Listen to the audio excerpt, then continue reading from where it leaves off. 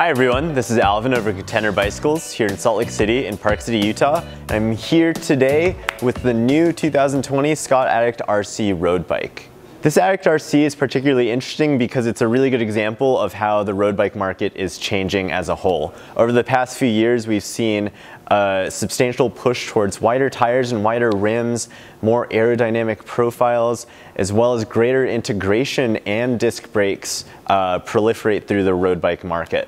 This one right here might be the ultimate example of such.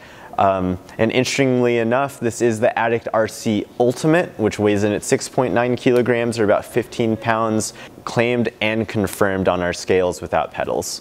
The new Addict RC has seen a lot of changes to make this Scott's ultimate road bike, so to speak. Here's 5 of my favorite things. One of the things that's really cool about the new Addict RC is that it does a lot to offer up free speed. Besides cleaning up the head tube right here and hiding all the cabling through the stem and the rest of the bike, Scott offers up their F01 airfoil tubing, which is a design that was developed with the Scott Plasma TT bike as well as the Foil Aero road bike. You see the airfoil tubing in the down tube as well as the seat tube. They've also lowered the chain stays and given it that same airfoil tubing as well. All said and done, Scott claims that at 48 kilometers an hour, that 6 watts are saved. Additionally, the airfoil tubing has allowed Scott to beef up the bottom bracket. They claim it's 13.4% stiffer to let you eke out every bit of energy that you put into the bike. Another thing I really like about the new Addict RC is its attention to detail. One spot that's really apparent is right here at the fork. You can see that there are 2 bolts right here for the post-mount brake, but Scott have actually put in a handy magnetic cover that covers it up when not in use. There's also a cover right here for the Creston ICSL integrated bar stem combo to cover it up when not in use.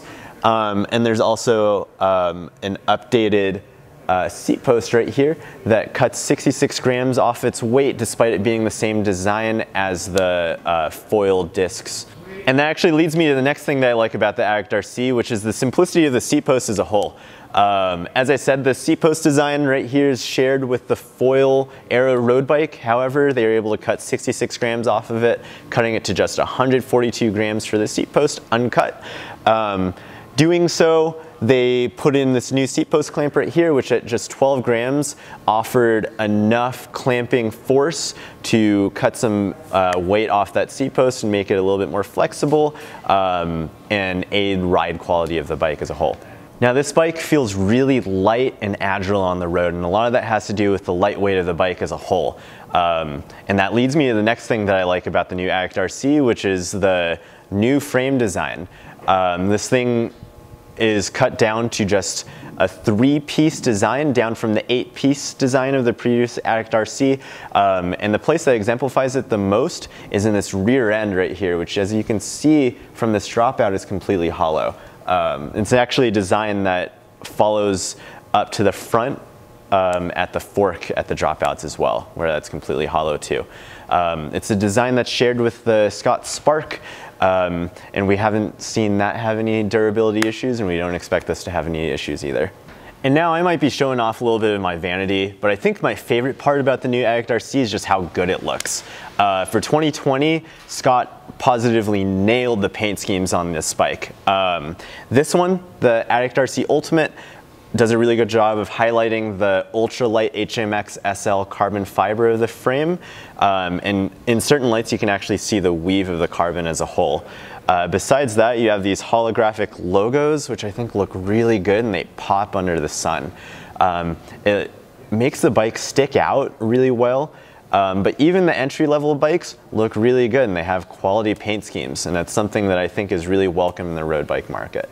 Maybe the only thing that's really carried over on this new Addict RC is probably the geometry. There hasn't been a lot of changes in those middle range sizes. However, double extra small, and double extra large have seen some changes to make the sizing range overall more progressive to fit a wider range of riders, as well as to ensure that the bike handles similarly regardless of the size of rider.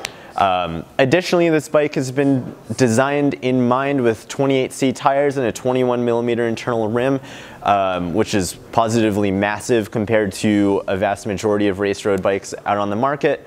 And to do so, they've actually lowered the bottom bracket, they've lengthened the fork blades, and they've actually shortened the head tube length.